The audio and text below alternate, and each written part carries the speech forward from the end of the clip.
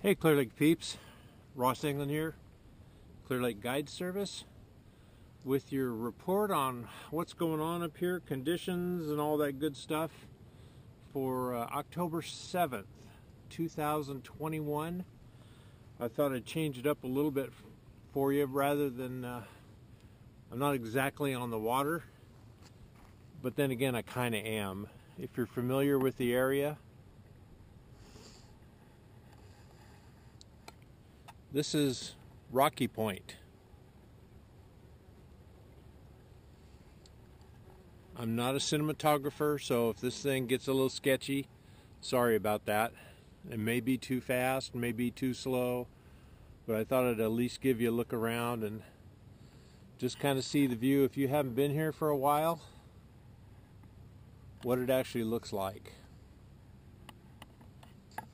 We all knew there were rocks all around here. So you can see that right now, that pole is what was always called the shallow pole. And you can see behind me, I was able to walk all the way out here below the high water mark. So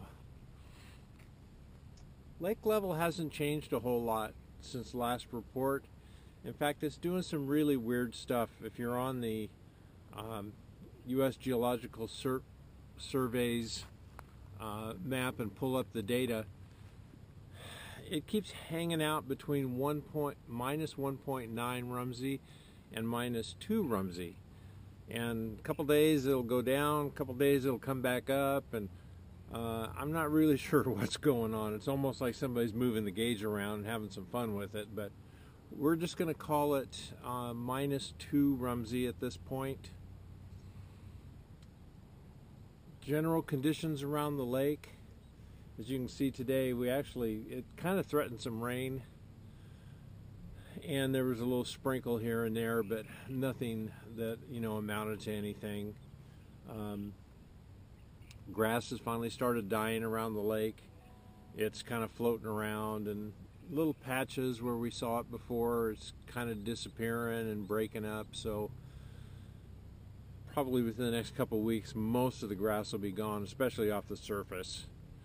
Water clarity was not great. I mean, the clearest water I saw, I could see about 2 feet. There was a little bit of an algae film in some of the areas that the wind had pushed back into some of the bays. That it wasn't a problem and it wasn't an issue. It kept the water from being clearer than it was.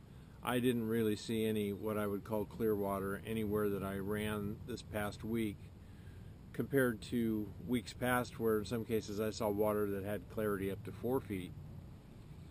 The water temperature, it's hanging in the low 70s. Depends on the day, and we had some warm days since the last report. We're going into a little window of cooler weather. So I expect to probably start seeing some, at least high 60s for morning low as far as water temps, and probably up into the 73, 74 degree range. I saw this week 75 in a couple of places.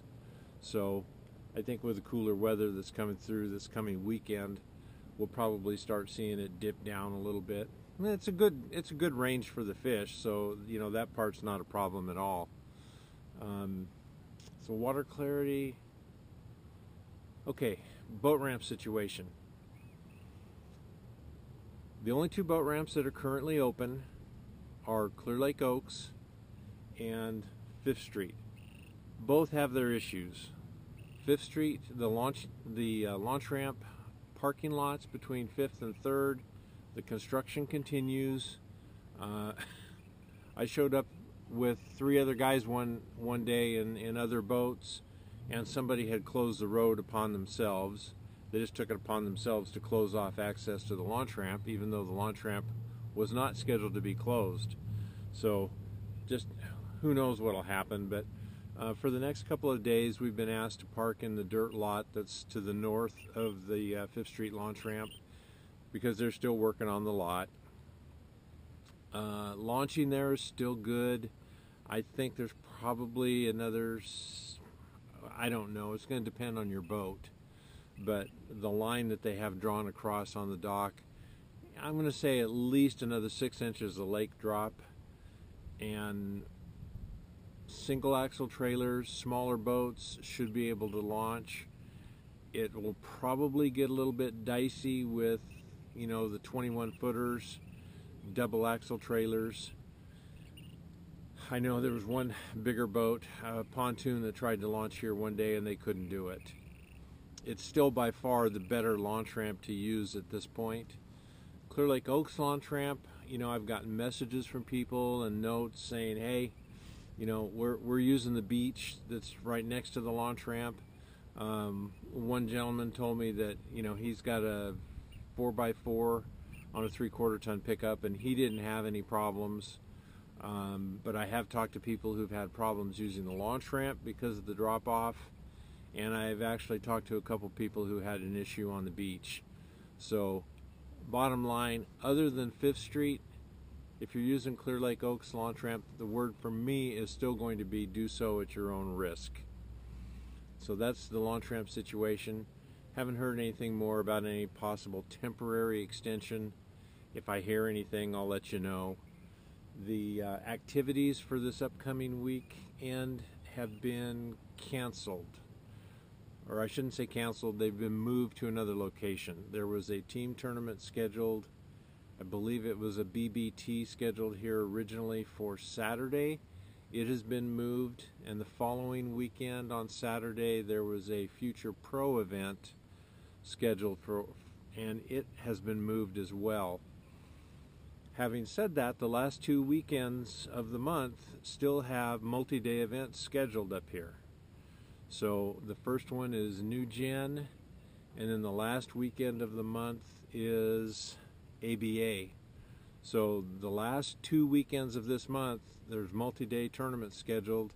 There's only one place to go out of, that's 5th Street Launch Ramp. I would strongly advise you not coming here on those 2 weekends. It's going to be a mess. So I think those are your conditions. I'll talk about fishing just a little bit. It's typical fall, and what that means is it depends on who you are. One day you can come out here and do real well, another day you might not. Our experience has been kind of spotty. I did have a guy out the other day, and he had 11 fish that he landed. He lost 2, and honestly I thought that was a pretty good day. I've talked to other people. Looks like I'm going to get blown out by a plane here. I've talked to some other people who are struggling, and you know, in the last couple of weeks I've had a 5-fish day out one day just fishing by myself. So it's kind of a little bit of everything. It's hit and miss, but it's typical fall. Our fish have all been on reaction baits. I have really not done anything on any soft plastics or any finesse baits, but I don't really throw a lot of that this time of year. We're always looking for a reaction bite, and we've been catching our fish on lipless and a few underspin fish and rip baits. But the rip bait bite's a good example. One day I come out here and we catch 8 or 9 fish on it. The next day we come out, we don't get bit. So it's really up and down that way. I've not been able to get on anything up on this upper end of the lake at all.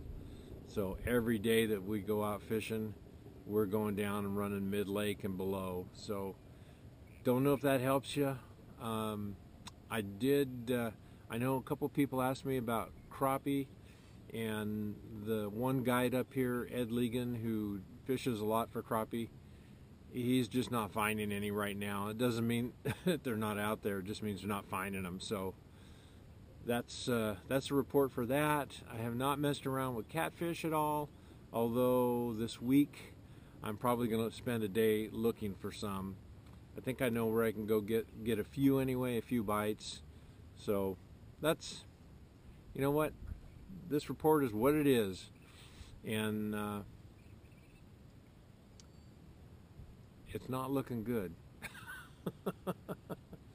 It's amazing to sit here and look around here and see all these rocks and birds stacked up on rock piles, and there's pelicans all over the place, and places you shouldn't be able to walk that you can walk. So